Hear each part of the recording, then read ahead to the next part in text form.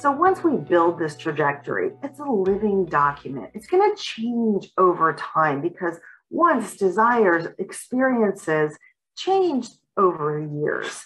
So we want to think about this trajectory as we go across the life stages and all the different life transitions.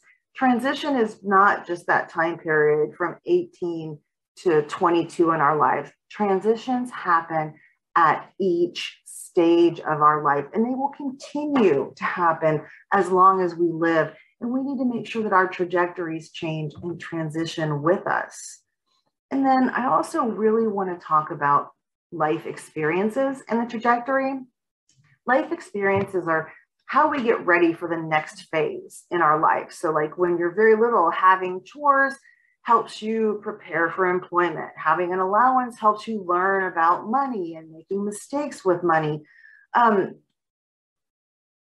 We need to help people get started at a very young age. We want to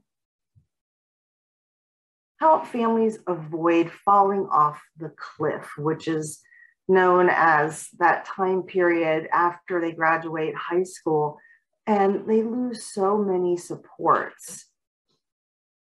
We want to talk about anticipatory guidance. We don't want to start thinking about employment at age 14 when we can start at a younger age, when with chores and summer jobs and volunteering, we want to offer those experiences.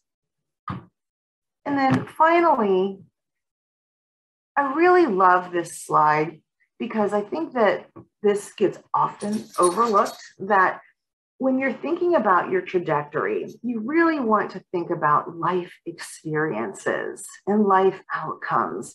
So you kind of look at this circle that greater life experiences essentially offer greater life outcomes.